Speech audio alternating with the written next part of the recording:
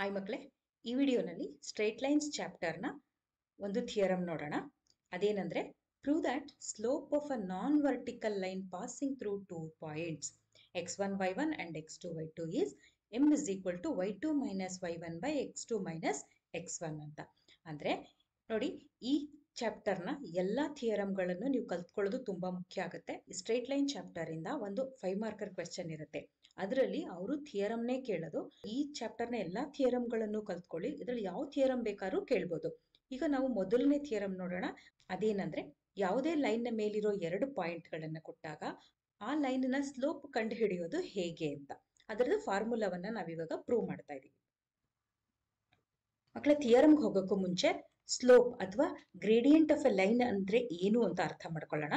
Definition ಪ್ರಕಾರ tangent of angle ಅಥವಾ tan theta of angle made by the line L with positive direction of X Axis is called the slope R gradient of the line ಅಂತ. ಅಂದ್ರೆ ಇವಾಗ ನೋಡಿ, ಇದು rectangular coordinate system consider ಮಾಡಿದಾಗ ಇಲ್ಲೊಂದು line ಇದೆ, line L ಅಂತ ಅನ್ಕೊಳ್ಳೋಣ. ಅದು positive direction of X Axis ಅಂದ್ರೆ ಈ ಡೈರೆಕ್ಷನ್ಗೆ ಮತ್ತೆ ಲೈನ್ ನ ಮಧ್ಯೆ ಆಗುವಂತ ಆಂಗಲ್, ಆ ಆಂಗಲ್ಗೆ ಟ್ಯಾನ್ ಥೀಟಾ ತಗೊಂಡಾಗ ಬರುತ್ತಲ್ಲ ಅದು ವ್ಯಾಲ್ಯೂ, ಅದೇ ಸ್ಲೋಪ್. ಆ ಲೈನ್ ನ ಸ್ಲೋಪ್ ಅದು. ಅರ್ಥ ಆಯ್ತಾ? ನಾವು ಯಾವಾಗ್ಲೂ positive direction of X Axis ತಗೋಬೇಕು. ಇಲ್ಲಿ negative direction of X Axis ಹತ್ರ ಏನ್ ಆಂಗಲ್ ಫಾರ್ಮ್ ಆಗ್ತಿದೆ ಅಂತ ನಾವು ತಗೊಳ್ಳಲ್ಲ ಸ್ಲೋಪ್ ಕಂಡು ಹಿಡಿಯಕ್ಕೆ. Positive direction of X Axis ಅಲ್ಲಿ ಮತ್ತೆ ಆಂಟಿ ಕ್ಲಾಕ್ ವೈಸ್ ಅಲ್ಲಿ ಅವೆರಡರ ಮಧ್ಯೆ ಆಗೋ ಆಂಗಲ್, ಈ ಲೈನ್ ಮತ್ತೆ positive direction of X Axis ಮಧ್ಯೆ ಏನ್ ಆಂಗಲ್ ಫಾರ್ಮ್ ಆಗತ್ತಲ್ಲ, ಆ ಆಂಗಲ್ಗೆ ಟ್ಯಾಂಜೆಂಟ್ ತಗೊಂಡಾಗ ಬರುವಂತಹ ಉತ್ತರವನ್ನ ಈ ಲೈನ್ ನ ಸ್ಲೋಪ್ ಅಂತ ಕರಿತೀವಿ. ಈ ಆಂಗಲ್ ತಗೋಬೇಕಾದ್ರೂ ನಾವು ಆಂಟಿ ಕ್ಲಾಕ್ ವೈಸ್ ತಗೊಳ್ತೀವಿ, ಪಾಸಿಟಿವ್ ಆಂಗಲ್ ತಗೊಂಡಿರ್ತೀವಿ. ಅರ್ಥ ಆಯ್ತಾ ಮಕ್ಕಳೇ? ನೋಡಿ, ಈ ಆಂಗಲ್ ನಿಮಗೆ ನೋಡಿದ್ರೆ ಗೊತ್ತಾಗ್ತಿದೆ, ಒಂದು ಅಕ್ಯೂಟ್ ಆಂಗಲ್ ಆಗಿದೆ. ಇನ್ನೊಂದು ಕೇಸ್ ನೋಡೋಣ. ಲೈನ್ ಈ ರೀತಿ ಇತ್ತು ಅಂತ ಅನ್ಕೊಳ್ಳೋಣ. ನಾನೀಗ ಫಸ್ಟ್ ಕ್ವಾಡ್ರೆಂಟ್ ಅಲ್ಲಿ ಮಾತ್ರ ತೋರಿಸ್ತಾ ಇದ್ದೀನಿ. ಲೈನು ಹಿಂಗ್ ಈ ಕಡೆನೂ ಇರ್ಬೋದು, ನಾ ಇಲ್ಲಿ ಮಾತ್ರ ತೋರಿಸಿದ್ದೀನಿ, ಈ ಕಡೆನೂ ಇರಬಹುದು ಲೈನು. ಆದ್ರೆ ನಾವು ನೋಡ್ಬೇಕಾಗಿರೋದು ಏನು ಅಂದ್ರೆ, positive direction of X Axis ಜೊತೆ ಏನ್ ಆಂಗಲ್ ಫಾರ್ಮ್ ಮಾಡ್ತಾ ಇದೆ ಅನ್ನೋದು ಮುಖ್ಯ. ನೋಡಿ, ಈ ಆಂಗಲ್ ಇವಾಗ ಯಾವ್ದು ಆಂಗಲ್ ಆಯ್ತಿದು? ಅಬ್ಟ್ಯೂಸ್ ಆಂಗಲ್ ಅಲ್ವಾ? Greater than 90 degrees. ಇದು ಯಾವುದೇ ಒಂದು ಲೈನ್ ತಗೊಳ್ಳಿ, ಅದು ಎಕ್ಸ್ ಆಕ್ಸಿಸ್ ನ ಜೊತೆ ಏನ್ ಆಂಗಲ್ ಫಾರ್ಮ್ ಮಾಡುತ್ತೆ ಅಂತ. ಅದು ಅಕ್ಯೂಟ್ ಆಂಗಲ್ ಬೇಕಾದ್ರೂ ಫಾರ್ಮ್ ಮಾಡ್ತಾ ಇರ್ಬೋದು, positive direction of X Axis ಜೊತೆ ಅಬ್ಟ್ಯೂಸ್ ಆಂಗಲ್ ಆದ್ರೂ ಫಾರ್ಮ್ ಮಾಡ್ತಾ ಇರ್ಬೋದು. ಅದಕ್ಕೆ ಟ್ಯಾನ್ ಥೀಟಾ ತಗೊಂಡಾಗ ಬರೋ ವ್ಯಾಲ್ಯೂನೇ ಆ ಲೈನ್ ನ ಸ್ಲೋಪ್. ಸ್ಲೋಪ್ ಅಂದ್ರೆ ಏನು ಗೊತ್ತಾ ಮಕ್ಕಳೇ? ಇನ್ಕ್ಲಿನೇಷನ್ ಆಫ್ ದ ಲೈನ್, ಆ ಲೈನ್ ಎಷ್ಟು ಬಾಗಿದೆ ಅಂತ. ಅಂದ್ರೆ if theta is the inclination of the line, then tan theta is called the slope R gradient of the line L. ಅರ್ಥ ಆಯ್ತಾ? ಇವಾಗ ನೋಡಿ, ಸ್ಲೋಪ್ ಯಾವಾಗ್ಲೂ ನಾವ್ ಏನಂತ ಡಿನೋಟ್ ಮಾಡ್ತೀವಿ ಅಂದ್ರೆ ಎಂ ಅಂತ ಡಿನೋಟ್ ಮಾಡ್ತೀವಿ. ಎಂ ಏನು? Tan theta. M is equal to tan theta. Theta is not equal to 90. ಅಂದ್ರೆ ಟ್ಯಾನ್ 90 ನಾಟ್ ಡಿಫೈನ್ಡ್ ಆಗತ್ತೆ ಅಲ್ವಾ? ಥೀಟಾ 90 ಆಗ್ಬಾರ್ದು. ಇನ್ಕ್ಲಿನೇಷನ್ 90 ಇದ್ದಾಗ tan theta slope not defined ಆಗೋಗ್ಬಿಡುತ್ತೆ. ಅರ್ಥ ಆಯ್ತಾ? ಅಂದ್ರೆ slope of the line whose inclination is 90 degree is not defined. ಇವಾಗ ನೋಡಿ, ಸ್ಲೋಪ್ ಆಫ್ ವೈ ಆಕ್ಸಿಸ್ ನೋಡಿ ಎಷ್ಟಿದೆ ಇನ್ಕ್ಲಿನೇಷನ್? 90 ಡಿಗ್ರಿ ಇದೆ ಅಲ್ವಾ? ಅದರದ್ದು ಸ್ಲೋಪ್ ನಾಟ್ ಡಿಫೈನ್ಡ್ ಆಗತ್ತೆ. ಅಥವಾ ಯಾವುದೇ ಒಂದು line parallel to Y Axis ತಗೊಳ್ಳಿ, ಅಂದ್ರೆ ಅದು positive direction of X Axis ಜೊತೆ 90 ಡಿಗ್ರಿ ಮಾಡ್ತಾ ಇದ್ರೆ ಆಂಗಲ್ ಅನ್ನ, ಅಂದ್ರೆ ನೋಡಿ ವರ್ಟಿಕಲ್ ಲೈನ್ ಆಗಿದ್ರೆ ಅದರ ಸ್ಲೋಪ್ ನಾಟ್ ಡಿಫೈನ್ಡ್. ಅರ್ಥ ಮಾಡ್ಕೊಳ್ಳಿ, ವೈ ಆಕ್ಸಿಸ್ ಅಥವಾ line parallel to Y Axis, ಆ ಎರಡು ಕೇಸ್ಗಳಲ್ಲಿ ಸ್ಲೋಪ್ ನಾಟ್ ಡಿಫೈನ್ಡ್. ಯಾಕೆಂದ್ರೆ ಇನ್ಕ್ಲಿನೇಷನ್ 90 ಡಿಗ್ರೀಸ್ ಆಗಿರತ್ತೆ, ಟ್ಯಾನ್ 90 ಇಸ್ ನಾಟ್ ಡಿಫೈನ್ಡ್. ಗೊತ್ತಾಯ್ತಾ? ಈಗ ಸ್ಲೋಪ್ ಆಫ್ ಎಕ್ಸ್ ಆಕ್ಸಿಸ್ ಅಂದ್ರೆ ಏನು ಅಂತ ನೋಡೋಣ. ಎಕ್ಸ್ ಆಕ್ಸಿಸ್ ಜೊತೆನೆ ಆಂಗಲ್ ಎಷ್ಟು ಫಾರ್ಮ್ ಮಾಡುತ್ತೆ? 0 ಅಲ್ವಾ? ಟ್ಯಾನ್ 0 ಏನು? 0. ಅದಕ್ಕೆ ಅದರದ್ದು ಸ್ಲೋಪು 0 ಆಗಿರತ್ತೆ. ಎಕ್ಸ್ ಆಕ್ಸಿಸ್ ನ ಸ್ಲೋಪ್ 0 ಆಗಿರತ್ತೆ.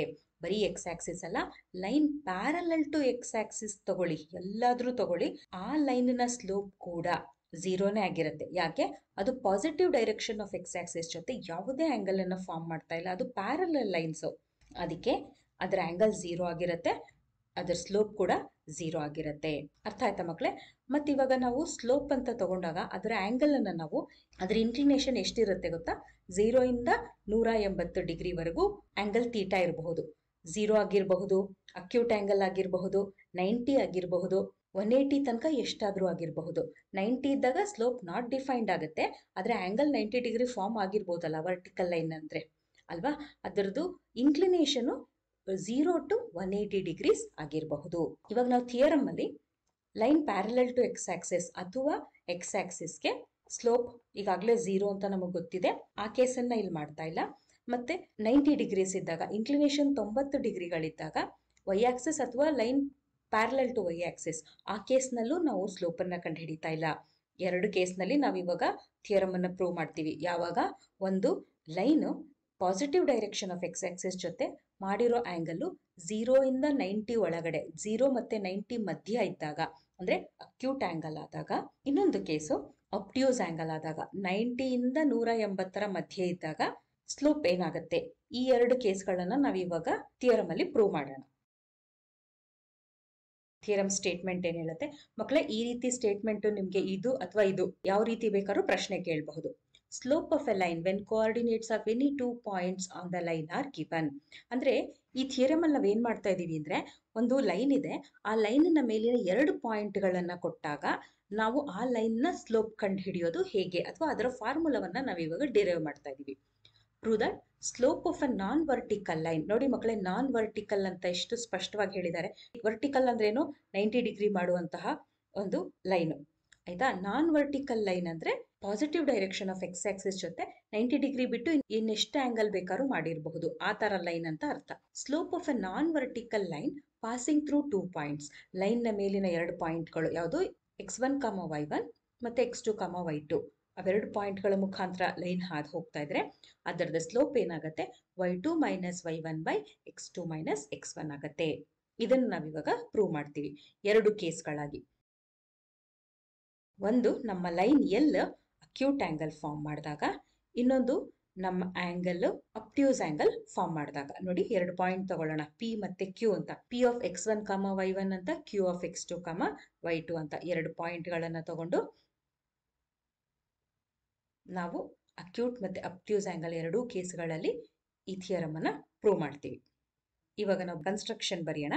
Let P of x1, y1 and Q of x2, y2 B 2 points on non vertical line L. Vertical ಅಲ್ಲದೆ ಇರೋ ಲೈನ್ ಅನ್ನ ನಾವು ಎಲ್ ಅಂತ ಕರೆದಿದ್ದೀವಿ. ಪಿ ಮತ್ತೆ ಕ್ಯೂ ಎರಡೂ ಲೈನ್ ಎಲ್ ನ ಮೇಲಿನ 2 ಪಾಯಿಂಟ್ಗಳಾಗಿರುತ್ತೆ. ಅದರ ಇನ್ಕ್ಲಿನೇಷನ್ ಇಸ್ ಥೀಟಾ. ಅದರ ಇನ್ಕ್ಲಿನೇಷನ್ ಅಂದ್ರೆ ಅದು ಆ line positive direction of X Axis ಜೊತೆ ಎಷ್ಟು ಆಂಗಲ್ ಮಾಡ್ತಾ ಇದೆ ಅಂದ್ರೆ ಥೀಟಾ ಆಗಿದೆ, ಆ ಆಂಗಲ್ ಥೀಟಾ ಆಗಿದೆ ಅಂತ ಅರ್ಥ. The inclination of the line may be acute R ಅಬ್ಟ್ಯೂಸ್. Inclination acute ಅಥವಾ ಅಬ್ಟ್ಯೂಸ್ ಯಾವ್ದು ಬೇಕಾದ್ರೂ ಆಗಿರಬಹುದು. ಈಗ ಎರಡೂ ಕೇಸ್ಗಳನ್ನ ಬೇರೆ ಬೇರೆಯಾಗಿ ಮಾಡೋಣ. ಮೊದಲು ಥೀಟಾ ಅಕ್ಯೂಟ್ ಆದಾಗ ಸ್ಲೋಪ್ ಏನಾಗುತ್ತೆ ಅಂತ ಮಾಡೋಣ. ಈಗ ಕನ್ಸ್ಟ್ರಕ್ಷನ್ ಮಾಡಬೇಕು. Draw perpendicular Q T to X Axis and P R to Q T. ಇವಾಗ ನೋಡೋಣ ಅದನ್ನೇನು ಅಂತ. ಮೊದಲನೇ ಕೇಸಲ್ಲಿ ಅಕ್ಯೂಟ್ ಆದಾಗ ಈಗ ರೆಕ್ಟ್ಯಾಂಗ್ಯುಲರ್ ಕೋಆರ್ಡಿನೇಟ್ ಸಿಸ್ಟಮ್ ಕನ್ಸಿಡರ್ ಮಾಡ್ತಾ ಇದ್ದೀವಿ. ಒಂದು ಲೈನ್ ಎಲ್ ಅಂತ ಕನ್ಸಿಡರ್ ಮಾಡ್ತೀವಿ. ಎರಡು ಪಾಯಿಂಟ್ಗಳನ್ನ ಕನ್ಸಿಡರ್ ಮಾಡೋಣ, ಪಿ ಮತ್ತೆ ಕ್ಯೂ ಅಂತ. ಅದ್ರ coordinates x1, y1, ಕ್ಯೂದು coordinates x2, y2 ಆಗಿರುತ್ತೆ. ಈಗ ಒಂದು ಪರ್ಪೆಂಡಿಕ್ಯುಲರ್ ಡ್ರಾ ಮಾಡೋಣ. ಇವಾಗ ನಾವೇನು ಹೇಳಿದ್ದು, draw perpendicular Q T. Q ಇಂದ ಟಿ ಯಾವುದಕ್ಕೆ, ಎಕ್ಸ್ ಆಕ್ಸಿಸ್ಗೆ ಒಂದು ಪರ್ಪೆಂಡಿಕ್ಯುಲರ್ ಡ್ರಾ ಮಾಡ್ತೀವಿ. ಅದಕ್ಕೆ ಮತ್ತೆ ಪಾಯಿಂಟ್ ಪಿ ಇಂದ ಇನ್ನೊಂದು ಪರ್ಪೆಂಡಿಕ್ಯುಲರ್ ಡ್ರಾ ಮಾಡ್ತೀವಿ. ಅದು ಇದು ಪಿ ಆರ್ ಡ್ರಾ ಮಾಡಿದ್ವಿ. ಈಗ ಫಸ್ಟ್ ಕ್ಯೂ ಟಿ ಡ್ರಾ ಮಾಡಿದ್ವಿ. ಪಾಯಿಂಟ್ ಕ್ಯೂ ಇಂದ ಎಕ್ಸ್ ಆಕ್ಸಿಸ್ಗೆ ಒಂದು ಪರ್ಪೆಂಡಿಕ್ಯುಲರು, ಪಿ ಇಂದ ಆರ್ ಅಂದ್ರೆ ಇದೊಂದು ಪರ್ಪೆಂಡಿಕ್ಯುಲರ್ ಆಯ್ತು. ಈಗ ನಾವೇನ್ ಮಾಡಿದ್ವಿ, ಪಿ ಮತ್ತೆ ಎಸ್ ಅನ್ನ ಜಾಯಿನ್ ಮಾಡಿದೀವಿ. ಇದು x1, y1 ಅಲ್ವಾ. ಅವಾಗ ಆರಿಜಿನ್ ಇಂದ ಪಾಯಿಂಟ್ ಎಸ್ ನ ಡಿಸ್ಟೆನ್ಸ್ ಎಷ್ಟಾಗಿರತ್ತೆ, x1 ಆಗಿರತ್ತೆ ತಾನೆ. ಅಂದ್ರೆ ಈ ಡಿಸ್ಟೆನ್ಸ್ x1 ಆಯ್ತು. ಇವಾಗ ಅದೇ ಇಲ್ಲಿಂದ ಹಿಂಗ್ ನೋಡಿ ಟಿ ವರೆಗೂ ಓ ಟಿ ಏನಾಗತ್ತೆ, x2 ತಾನೆ. ಓ ಟಿ x2 ಆಗತ್ತೆ. ಈಗ ನಾವು ಪಿ ಆರ್ ಏನಾಗತ್ತೆ ಅಂತ ನೋಡಿದ್ರೆ, ಪಿ ಆರ್ ಮತ್ತೆ ಎಸ್ ಟಿ ಎರಡು ಪ್ಯಾರಲಲ್. ಅವಾಗ ಅವೆರಡರ ವ್ಯಾಲ್ಯೂನು ಸೇಮ್ ಆಗಿರತ್ತೆ. P R is equal to ಏನಾಗತ್ತೆ ಅವಾಗ, ಓ ಟಿ ಮೈನಸ್ ಓ ಎಸ್. ಇದಿಷ್ಟು ಮೈನಸ್ ಇದು ಅಂದ್ರೇನು, x2 ಮೈನಸ್ x1 ಅಲ್ವಾ. ಹೌದು. ಪಿ ಆರ್ ಆದ್ಮೇಲೆ ನೋಡಿ, ಇದು x2 ಮೈನಸ್ x1, ಇದು x2 minus x1. P R ಯಾಕೆ ಮಾಡಿದೆ ಅಂತ ಆಮೇಲೆ ಹೇಳ್ತೀನಿ. ಇವಾಗ ನೋಡಿ, ಈ ಪಾಯಿಂಟ್ ಏನು, ಹೈಟ್ ಅಲ್ವಾ. ಹೈಟ್ ಅಂದ್ರೆ y1. ಯಾಕೆ, ಪಾಯಿಂಟ್ ವೈ ಕೋಆರ್ಡಿನೇಟ್ ಏನು y1 ಅಲ್ವಾ. ಅಂದ್ರೆ ಪಿ ಎಸ್ y1 ಆಯ್ತು. ಇದು ಪ್ಯಾರಲಲ್ ಆಗಿದೆ, ಹಾಗಾಗಿ RT ಕೂಡ y1 ಆಗತ್ತೆ. ಹೌದಲ್ವಾ? ಈಗ ಈ ಹೈಟ್ ಎಷ್ಟು ನೋಡಿ ಹೇಳ್ತೀರಾ? QT y2 ಆಗತ್ತೆ. ಹೌದಲ್ವಾ? ಈಗ QR ಏನಾಗತ್ತೆ? QR ನೋಡಿ y2 ಮೈನಸ್ y1 ಅಲ್ವಾ? ಯಾಕೆಂದ್ರೆ ಇದಿಷ್ಟು y2, ಇದಿಷ್ಟು ಸಬ್ಟ್ರಾಕ್ಟ್ ಮಾಡಿದ್ರೆ y2 ಮೈನಸ್ y1 ಆಯ್ತು QR. ಅಂದ್ರೆ ಇವಾಗ QR ನಮ್ಮ ಕನ್ಸ್ಟ್ರಕ್ಷನ್ ಪ್ರಕಾರ QT ಮೈನಸ್ RT ಅಂದ್ರೆ y2 ಮೈನಸ್ y1. ಇದಿಷ್ಟು ಅರ್ಥ ಆಯ್ತಲ್ವಾ? ಇವಾಗ ನೋಡಿ ನಾವು ಯಾಕೆ PR ಮತ್ತೆ QR ಏನು ಅಂತ ಬರ್ಕೊಂಡ್ವಿ ಅಂತ ಈಗ ನೋಡೋಣ. ಮತ್ತೆ ಈ ಲೈನು ಎಷ್ಟು ಆಂಗಲ್ ಫಾರ್ಮ್ ಮಾಡಿದೆ? Theta, positive direction of X Axis ಜೊತೆ ನಾವು ಕನ್ಸಿಡರ್ ಮಾಡಿರೋ ಲೈನು ಆಂಗಲ್ ಥೀಟಾ ಮಾಡಿದೆ. ಇವಾಗ ನಾವಿಲ್ಲಿ ಕನ್ಸ್ಟ್ರಕ್ಷನ್ ಮಾಡಿರೋ ಪ್ರಕಾರ ಈ ಆಂಗಲ್ ಮತ್ತೆ ಈ ಆಂಗಲ್ ಥೀಟಾನೇ ಆಗತ್ತೆ. ಯಾಕೆ ಹೇಳ್ತೀರಾ? ಎರಡು ಕರೆಸ್ಪಾಂಡಿಂಗ್ ಆಂಗಲ್ಸು, ಅದಕ್ಕೆ ಎರಡು ಈಕ್ವಲ್ ಆಗತ್ತೆ. ಇವಾಗ ನಾವೇನ್ ಮಾಡೋಣ, ಈ ಟ್ರಯಾಂಗಲ್ ಕನ್ಸಿಡರ್ ಮಾಡೋಣ. ಯಾವುದು? QPR. ಟ್ರಯಾಂಗಲ್ QPR ಕನ್ಸಿಡರ್ ಮಾಡ್ತಾ ಇದೀವಿ. ಅದರಲ್ಲಿ ಆಂಗಲ್ QPR ಏನು? ಥೀಟಾ. ಯಾಕೆ? ಆಂಗಲ್ QOT ಥೀಟಾನೇ ಆಗಿದೆ. ಅವೆರಡು ಕರೆಸ್ಪಾಂಡಿಂಗ್ ಆಂಗಲ್ಸ್ ಆಗಿರೋದ್ರಿಂದ ಈ ಎರಡು ಆಂಗಲ್ಗಳು ಥೀಟಾನೇ ಆಗತ್ತೆ. ಈಗ ಸ್ಲೋಪ್ ಆಫ್ ದ ಲೈನ್ ಏನು? ನಮಗೆ ಗೊತ್ತಿರೋ ಪ್ರಕಾರ, ಡೆಫಿನಿಷನ್ ಪ್ರಕಾರ ಟ್ಯಾನ್ ಥೀಟಾ ತಾನೆ. M is equal to tan theta. ಈ ಟ್ರಯಾಂಗಲ್ ಕನ್ಸಿಡರ್ ಮಾಡಿದೀವಲ್ಲ QPR, ಈ ಟ್ರಯಾಂಗಲ್ ಪ್ರಕಾರ ಟ್ಯಾನ್ ಥೀಟಾ ಏನು? Opposite by adjacent. ನಿಮ್ಗೆ ಇವಾಗ ಗೊತ್ತಾಯ್ತಾ ನಾನು ಯಾಕೆ ಇಲ್ಲಿ ಫಸ್ಟ್ QR ಮತ್ತೆ PR ಮಾಡ್ಕೊಂಡ್ವಿ ಅಂತ? ನೋಡಿ, QR ಬೈ PR. ಇವಾಗ ಅದ್ರದ್ದು ವ್ಯಾಲ್ಯೂ ಅನ್ನ ನಾವು ಡೈರೆಕ್ಟ್ ಆಗಿ ಸಬ್ಸ್ಟಿಟ್ಯೂಟ್ ಮಾಡೋಣ. ಏನು? y2 minus y1 by x2 minus x1. ನೀವು ಬೇಕಾದ್ರೆ ಅವೆರಡನ್ನ ಇಲ್ಲಿನೂ ಬರೆದು ತೋರಿಸ್ಬೋದಾಗಿತ್ತು, ನಾನು ಇಲ್ಲಿ ಬೇರೆಯಾಗಿ ತೋರಿಸಿದ್ದೀನಿ. ನಾವು ಕನ್ಸಿಡರ್ ಮಾಡಿರೋ line positive direction of X Axis ಜೊತೆ ಥೀಟಾ ಅಂತ ಆಂಗಲ್ ಮಾಡಿದಾಗ ಅದರ ಸ್ಲೋಪ್ ಏನಾಗುತ್ತೆ? M is equal to tan theta equal to y2 minus y1 by x2 minus x1 ಆಯ್ತು. ಮಕ್ಕಳೇ ನೋಡಿ, ಇಲ್ಲಿ ನೀವು ಲೆಕ್ಕ ಸಾಲ್ವ್ ಮಾಡ್ಬೇಕಾದ್ರೆ ಯಾವುದನ್ನಾದ್ರೂ x1 y1 ಯಾವುದನ್ನಾದ್ರೂ x2 y2 ಅಂತ ತಗೋಬಹುದು ಎರಡು ಪಾಯಿಂಟ್ ಕೊಟ್ಟಾಗ. ಆದ್ರೆ ಏನ್ ನೆನ್ಪಿಟ್ಕೋಬೇಕು ಅಂದ್ರೆ y2 ಮೈನಸ್ y1 ಇರಬೇಕು, x2 ಮೈನಸ್ x1 ಇರಬೇಕು ಅಂತ. ಅಂದ್ರೆ ಇವಾಗ numerator y2 minus y1 ಬರ್ಕೊಂಡ್ಬಿಟ್ಟು denominator ಅಲ್ಲಿ x1 ಮೈನಸ್ x2 ಅಂತ ಬರ್ಕೊಳಕ್ಕಾಗಲ್ಲ. ಅಲ್ಲೂ x2 ಮೈನಸ್ x1 ಬರಬೇಕು. ಈ ಆರ್ಡರ್ ಬದಲಾಗಬಾರ್ದು ಅಷ್ಟೇ. ನೀವು ಯಾವ ಎರಡು point ಅನ್ನಾದ್ರೂ x1 y1 x2 y2 ಅಂತ ತಗೊಳ್ಳಿ, ಆದ್ರೆ ಇದು ಆರ್ಡರ್ ಅದೇ ತರ ಇರಬೇಕು. ಮತ್ತೆ ಯಾವಾಗ್ಲೂ ಆಂಗಲ್ ಅಕ್ಯೂಟ್ ಆದಾಗ ನಮ್ಮ ಸ್ಲೋಪ್ ಪಾಸಿಟಿವ್ ಆಗಿರುತ್ತೆ. ಯಾಕೆ ಹೇಳಿ? Tan theta acute angle. Tan of an acute angle ಏನಾಗುತ್ತೆ? ಫಸ್ಟ್ ಕ್ವಾಡ್ರೆಂಟ್ ಅಲ್ಲಿ ಟ್ಯಾನ್ ಪಾಸಿಟಿವ್ ಅಲ್ವಾ? ಅದಕ್ಕೆ ನಮ್ಮ ಸ್ಲೋಪ್ ಅಂದ್ರೆ ಆ ಲೈನ್ ನ ಸ್ಲೋಪ್ ಪಾಸಿಟಿವ್ ಆಗಿರುತ್ತೆ. ನೆನ್ಪಿಟ್ಕೊಳ್ಳಿ, ಆಂಗಲ್ ಅಕ್ಯೂಟ್ ಆದಾಗ ಸ್ಲೋಪ್ ಯಾವಾಗ್ಲೂ ಪಾಸಿಟಿವ್ ಆಗಿರುತ್ತೆ. ಅಂದ್ರೆ ಲೈನ್ ಈ ತರ ಇನ್ಕ್ಲಿನೇಷನ್ ಅಲ್ಲಿ ಇದ್ದಾಗ ಸ್ಲೋಪ್ ಪಾಸಿಟಿವ್ ಆಗಿರುತ್ತೆ. ಈಗ ಆಂಗಲ್ ಅಬ್ಟ್ಯೂಸ್ ಆದಾಗ ನಾವೇನ್ ಮಾಡೋಣ ಅಂತ ಅದೇ ರೀತಿ ರೆಕ್ಟ್ಯಾಂಗ್ಯುಲರ್ ಕೋಆರ್ಡಿನೇಟ್ ಸಿಸ್ಟಮ್ ಕನ್ಸಿಡರ್ ಮಾಡಿದೀವಿ, ಒಂದು ಲೈನ್ ಕನ್ಸಿಡರ್ ಮಾಡಿದೀವಿ. ಆ ಲೈನ್ ಎಲ್ಲಿ ಹೇಗಿದೆ? ಆಂಗಲ್ ಅಬ್ಟ್ಯೂಸ್ ಆಂಗಲ್ ಫಾರ್ಮ್ ಮಾಡ್ತಾ ಇದೆ positive direction of X Axis ಜೊತೆ. ಆ ಇನ್ಕ್ಲಿನೇಷನ್ ಅನ್ನ ಥೀಟಾ ಅಂತ ಕರೆಯೋಣ. ನೋಡಿ, ಇದು ಎಕ್ಸ್ ಆಕ್ಸಿಸ್, ಇದು ಆಂಗಲ್ ಥೀಟಾ ಆದ್ರೆ ಈ ಆಂಗಲ್ ಏನಾಯ್ತು? 180 ಮೈನಸ್ ಥೀಟಾ ಅಲ್ವಾ? ಕರೆಕ್ಟ್. ಈಗ ನಾನು ಎರಡು ಪಾಯಿಂಟ್ ಅನ್ನ ಕನ್ಸಿಡರ್ ಮಾಡ್ತೀನಿ, P ಮತ್ತೆ Q ಅಂತ. P of x1 y1, Q of x2 y2 ಅಂತ. ಈಗ ಮತ್ತೆ ಅದೇ ರೀತಿ ಎರಡು ಪರ್ಪೆಂಡಿಕ್ಯುಲರ್ ನ ಡ್ರಾ ಮಾಡ್ತೀವಿ. ಯಾವುದು? Q ಇಂದ ಎಕ್ಸ್ ಆಕ್ಸಿಸ್ ಒಂದು ಪರ್ಪೆಂಡಿಕ್ಯುಲರ್, ಮತ್ತೆ P ಇಂದ ಈ ಪರ್ಪೆಂಡಿಕ್ಯುಲರ್ ಡ್ರಾ ಮಾಡಿದ್ವಲ್ಲ ಅದಕ್ಕೊಂದು ಪರ್ಪೆಂಡಿಕ್ಯುಲರ್, ಈ ಲೈನ್ಗೆ ಒಂದು ಪರ್ಪೆಂಡಿಕ್ಯುಲರ್. ಆಮೇಲೆ ಈ ಪಾಯಿಂಟ್ P ನ ಎಕ್ಸ್ ಆಕ್ಸಿಸ್ಗೆ ಜಾಯಿನ್ ಮಾಡ್ತೀವಿ. ಅಂದ್ರೆ ಏನ್ ಮಾಡಿದ್ವಿ? Q ಇಂದ T ಗೆ ಒಂದು ಪರ್ಪೆಂಡಿಕ್ಯುಲರ್, P ಇಂದ ಈ QT ಲೈನ್ಗೆ ಒಂದು ಪರ್ಪೆಂಡಿಕ್ಯುಲರ್, ಅದು ಪಾಯಿಂಟ್ R ಆಗತ್ತೆ. ಆಮೇಲೆ P ಮತ್ತೆ S ನ ಜಾಯಿನ್ ಮಾಡಿದ್ವಿ, ಅಂದ್ರೆ ಎಕ್ಸ್ ಆಕ್ಸಿಸ್ಗೆ P ಇಂದ ಒಂದು ಪರ್ಪೆಂಡಿಕ್ಯುಲರ್ ಡ್ರಾ ಮಾಡ್ಕೊಂಡ್ವಿ. ಇವಾಗ ನೋಡಿ, ಇದು ಪಾಯಿಂಟ್ P1 ಅಂದ್ರೆ ಎಕ್ಸ್ ಕೋಆರ್ಡಿನೇಟ್, ಇದಿಷ್ಟು ಎಕ್ಸ್ ಕೋಆರ್ಡಿನೇಟ್ ಅಲ್ವಾ? OS ಸೆಂಟರ್ ಇಂದ S ನವರೆಗೂ ಏನು? x1 ಎಕ್ಸ್ ಕೋಆರ್ಡಿನೇಟ್ ಅದು. ಮತ್ತೆ ಸೆಂಟರ್ ಇಂದ T ವರೆಗೂ ಏನು? x2 ಕೋಆರ್ಡಿನೇಟ್ ತಾನೇ ಇದು. ಅವಾಗ ನಮ್ಗೆ TS ಏನಾಗತ್ತೆ? x1 ಮೈನಸ್ x2 ಆಗತ್ತೆ. ಹೌದಲ್ವಾ? TS ಏನಾಯ್ತು? x1 minus x2. x1 ಇದಿಷ್ಟು, x2 ಇದಿಷ್ಟು. ಅವಾಗ TS ಏನಾಯ್ತು? x1 ಮೈನಸ್ x2 ಆಯ್ತು. TS ಮತ್ತೆ PR ಎರಡು ಪ್ಯಾರಲಲ್, ಹೌದಲ್ವಾ? ಅವಾಗ PR ಏನಾಯ್ತು? x1 ಮೈನಸ್ x2 ಆಯ್ತು. ಅಂದ್ರೆ ಇದೇನಿತ್ತಲ್ಲ ಅದೇ ಆಯ್ತು. ಇವಾಗ ನೋಡಿ, RT ಏನು? y ಕೋಆರ್ಡಿನೇಟ್ ಅಲ್ವಾ? ಪಾಯಿಂಟ್ ನೋಡಿ ಯಾವುದು ಅಂತ, ಇದು y1. ಅವಾಗ ಪಿ ಎಸ್ ಕೂಡ y ಕೋಆರ್ಡಿನೇಟ್, ಮತ್ತೆ ಕ್ಯೂ ಟಿ ಏನು y2 ಅಲ್ವಾ, ಇದಿಷ್ಟು ಹೈಟ್ y2, ಇದು y1. ಅವಾಗೇನು ಕ್ಯೂ ಆರ್ ಏನಾಗುತ್ತೆ, y2 ಮೈನಸ್ y1 ಆಗುತ್ತೆ. ಈ ಆಂಗಲ್ 180 ಮೈನಸ್ ಥೀಟಾ ಆದ್ರೆ ಈ ಆಂಗಲ್ ಏನಾಗುತ್ತೆ, ಇದು 180 ಮೈನಸ್ ಥೀಟಾನೇ ಆಗುತ್ತೆ. ಯಾಕೆ, ಕರಸ್ಪಾಂಡಿಂಗ್ ಆಂಗಲ್ಸ್ ಅವೆರಡುನು. ಈಗ ಯಾವ್ದು ಟ್ರಯಾಂಗಲ್ ಕನ್ಸಿಡರ್ ಮಾಡೋಣ, ಟ್ರಯಾಂಗಲ್ ಕ್ಯೂ ಆರ್ ಪಿ.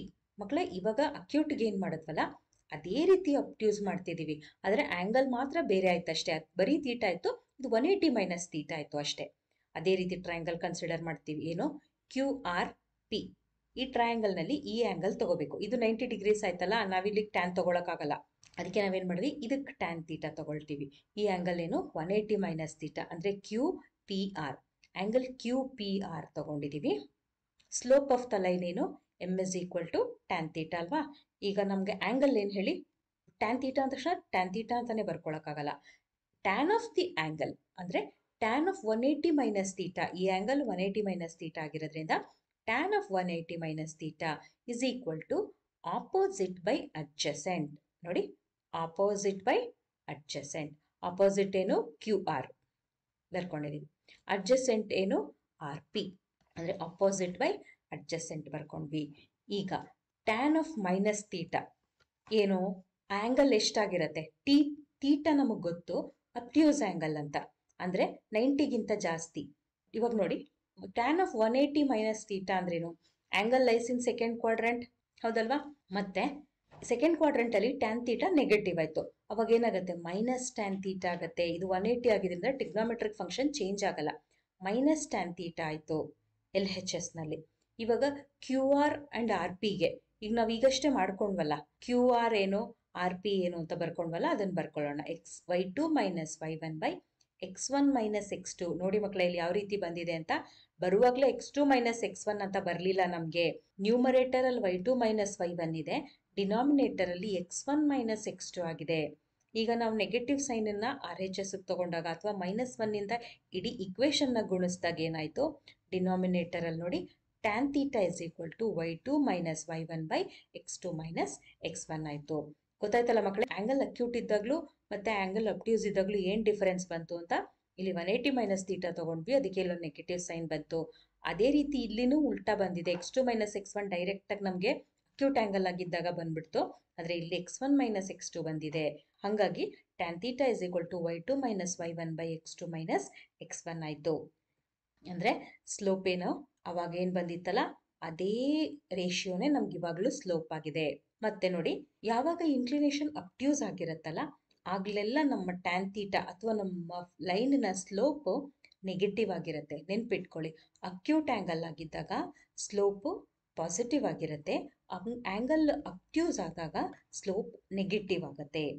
ಅಂದ್ರೆ ನಾವೇನ್ ಕನ್ಕ್ಲೂಡ್ ಮಾಡಬಹುದು ಅಂದ್ರೆ, consequently V see that in both the cases slope m of the line passing through 2 points x1 y1 and x2 y2 is m is equal to y2 minus y1 by x2 minus x1. ಅಂದ್ರೆ ಯಾವಾಗ ನಾವು slope ಕಂಡು ಹಿಡಿಬೇಕಾಗತ್ತೋ ಅವಾಗ ನಮ್ಗೆ angle ಗೊತ್ತಿರಬೇಕು, theta ಗೊತ್ತಿರಬೇಕು, ಅವಾಗ tan theta ಅಂತ ಹಾಕ್ಬಿಟ್ಟು ಸ್ಲೋಪ್ ಕಂಡು ಹಿಡಿತೀವಿ. ಈ ಕೇಸ್ ನಲ್ಲಿ ನಾವೇನ್ ಪ್ರೂವ್ ಮಾಡಿದ್ವಿ ಅಂತಂದ್ರೆ, ಆಂಗಲ್ ನಮಗ್ ಗೊತ್ತಿಲ್ಲ, ಆದ್ರೆ ಲೈನ್ ಮೇಲಿನ 2 ಪಾಯಿಂಟ್ಗಳು ನಮಗೆ ಗೊತ್ತಿದ್ರೆ ಸ್ಲೋಪ್ ಅನ್ನ ಈ ಫಾರ್ಮುಲಾ ಉಪಯೋಗಿಸಿ ಕಂಡುಹಿಡಿಬಹುದು. ಸ್ಲೋಪ್ ಇನ್ಕ್ಲಿನೇಷನ್ ಆಂಗಲ್ ಗೊತ್ತಿದ್ರೇನು ಕಂಡುಹಿಡಿಬಹುದು, ಇಲ್ಲ ಅದ್ರ ಮೇಲೆ 2 ಪಾಯಿಂಟ್ಗಳು ಗೊತ್ತಿದ್ರೆ ಆಗ್ಲೂ ಸ್ಲೋಪ್ ಕಂಡುಹಿಡಿಬಹುದು. ಗೊತ್ತಾಯ್ತಲ್ಲ ಮಕ್ಕಳೇ, ಇದು ತುಂಬಾ ಸುಲಭ ಇದೆ, ಚೆನ್ನಾಗಿ ಕಲ್ತ್ಕೊಳ್ಳಿ.